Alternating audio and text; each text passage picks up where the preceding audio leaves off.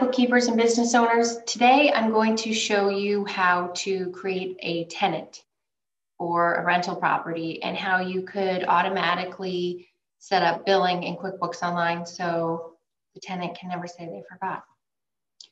All right. I mean, most tenants should know, right?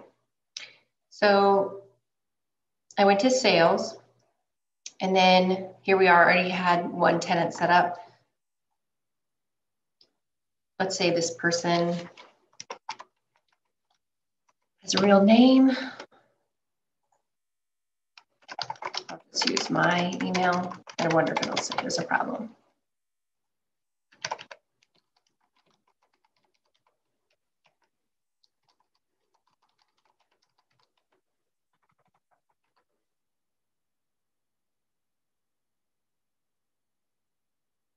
Okay, so we entered their name, email.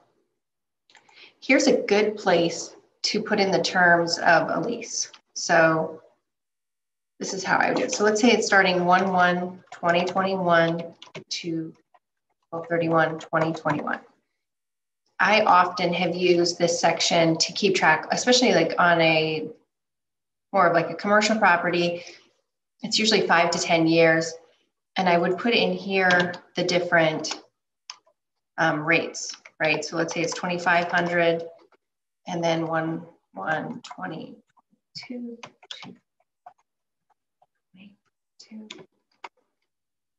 Let's say it went up $50. No, 150, excuse me. Okay, I'm only gonna do 2, but you would just keep going like that. So I've done that.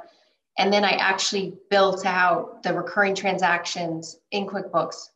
So, I mean, you really still need to keep a log and, you know, a spreadsheet of when your leases are ending.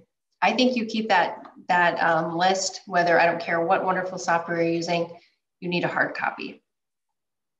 Okay, so we set that up. So the first invoice would be January 2021. So you have to create one to get it going. So what did I say? 2,500. The other thing to know though, let's say she's in apartment 2.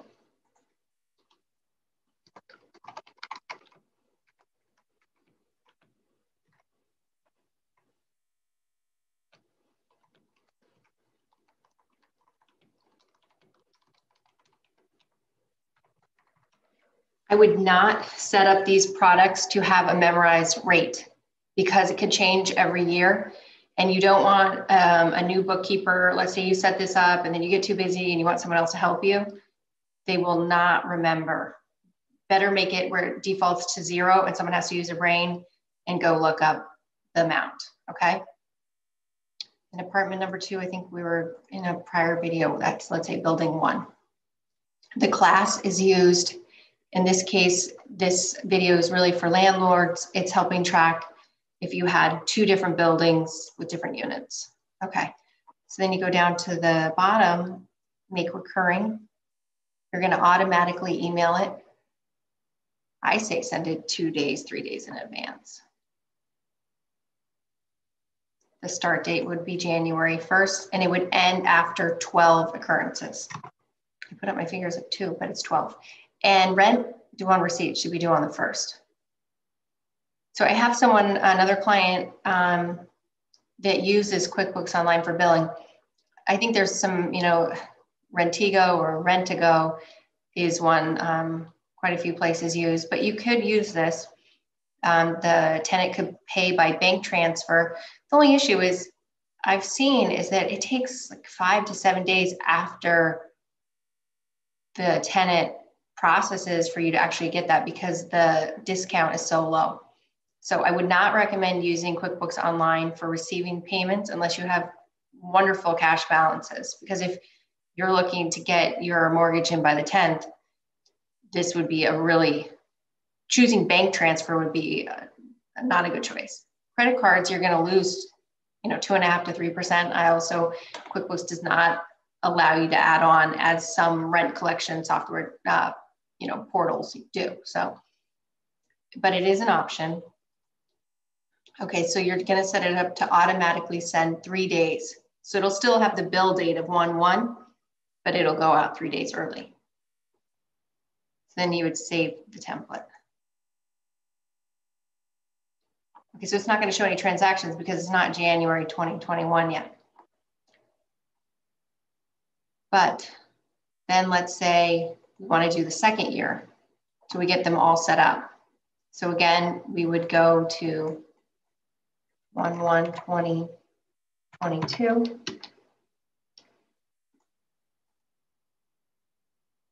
Let me just show you something else that I'm seeing happen so that you would want to know. So you want to go back into here, and in the settings, payment and billing, we want to change the terms to due on receipt. That's another thing you want to fix or remember to add, which I didn't when I set her up. Another thing that would be good is, I think we made her like number 1, apartment number 1 or apartment number 2.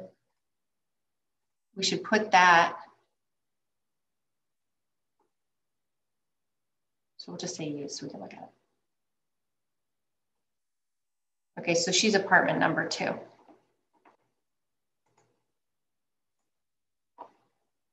So here,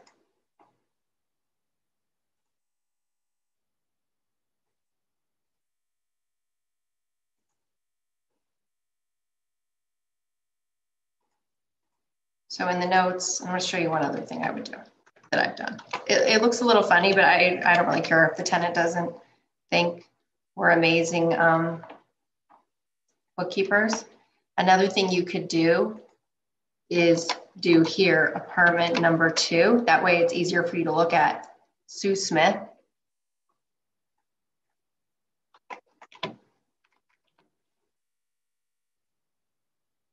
Okay, and why you would want that, and you could make this one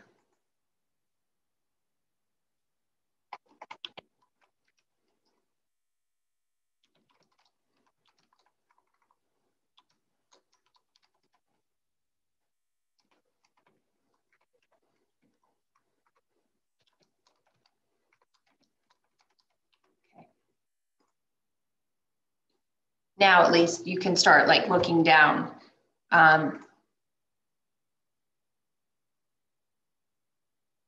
Right, there's Bob Jones. Let's just change it and say Sue's, we're really changing it to December 1st. That way we can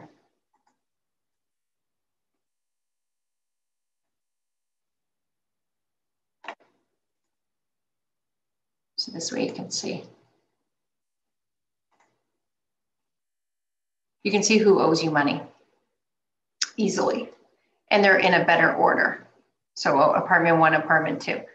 One other idea that I do with some, because when I first started out in real estate bookkeeping, I didn't really have much knowledge of my clients' lease terms. And sometimes that's just, you know, a client getting to know me as a bookkeeper, or, you know, but the problem was they wouldn't tell me certain things. And then I would find out that my client forgot there was an increase. So another thing you can put up in the company or the display name is the lease end date. So let's say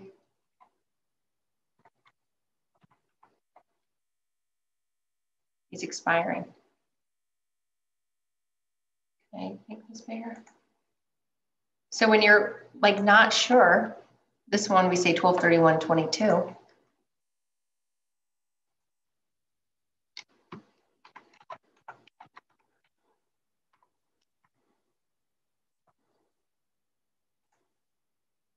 You'll be able to easily see it. And honestly, with tenants like this, you really shouldn't even have to invoice them. I totally don't believe you should have to receive or send invoices for tenants, either residential or commercial. But this way, at least, these would be auto-generating and you could easily see the expiration date. Also, though, please keep a good spreadsheet of lease expirations. So that's how you, actually, I'm ending, but I'm not done. So now the other thing is, let's say I was wrong. I go to my notes and say instead it was 12/1/2020 to 11/30/2021. So then that would be 12/1.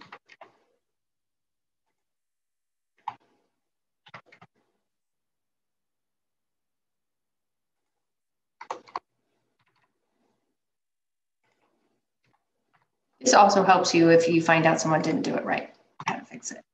Okay, so we keep our notes there, right? We say this, she's in apartment number 2, but luckily we have it also in her display name. But if you have some problem, you don't want that to show in there, you know, keep it here. But if you're working with a bookkeeper, you really want to make it as simple as possible for that bookkeeper not to screw up. So I totally believe in codes that are really easy to read and tenants that are easy for a bookkeeper to find. I don't know how many clients I have that their tenant has like 3 different names because maybe they're a company and they do business as something else, or they had one company name and my client refers to it as something, and it's, you know, I understand who it is, but you know, it's really hard when you have like 2 names. So let's see, we wanted to do 11/30/2021. So here we have this one. Let me see, next date, edit. Okay, so we're only going to do 11 occurrences because we already did 1 ourselves. So you just save it like that. And then anytime I get a lease from a client and they're using QuickBooks, I build out all the recurring transactions for, I don't care if it's 5 or 10 years. It's better to stop right now, get all your years of lease in there so that it's just auto-generating, okay? So we said she was going to go to 2650 the following term. So what you do again is make her an invoice.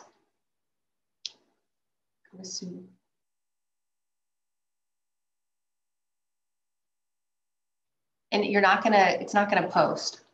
So 12/1/2021. And I would put in the description, this was apartment 2. So now you're gonna you could put the lease description here, 12/1/2021 to 11/30/2022. We said it was going to change to 2650. And I think it's building 1 for the class. Okay. So this way, when she gets the email, she's going to remember, oh, right, my lease term has gone into the next set and my rent just went up $150, right? So we're going to go down to the bottom, click make recurring. Our first start date would be 12/21/2021 with 12 occurrences. Automatically send 3 days ahead. Okay. And so you're going to save this template. You just keep going. And now you can see I've got this one starting January 2022. Well, that's not right. It's supposed to start, let me see. Isn't it supposed to start 12/1? I screwed that up. Sorry, guys. Okay, so now we've got the start date 12/1/2021. That's why you check it. Okay, so you just keep going. You keep putting in, let's say it's a 5-year lease. I mean, usually residential don't do more than a year or 2, but whatever, maybe, you know, this is just an example. So you would just continue doing this and this would help automate it. That doesn't mean you shouldn't check it.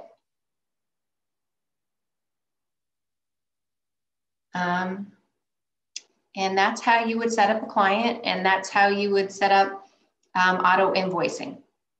I really wouldn't recommend QuickBooks so much for receiving payments unless you're gonna do the bank transfer. but it does take 5 to 7 business days. So if you have any cash issues, it's not the processor I would pick. All right. If you have anything you would like me to teach on this channel, please let me know. Please like and subscribe. And if you're looking for private QuickBooks Online lessons, I can be reached at Laurie at HV Bookkeeping. And our phone number is 914-505-6149. Thanks.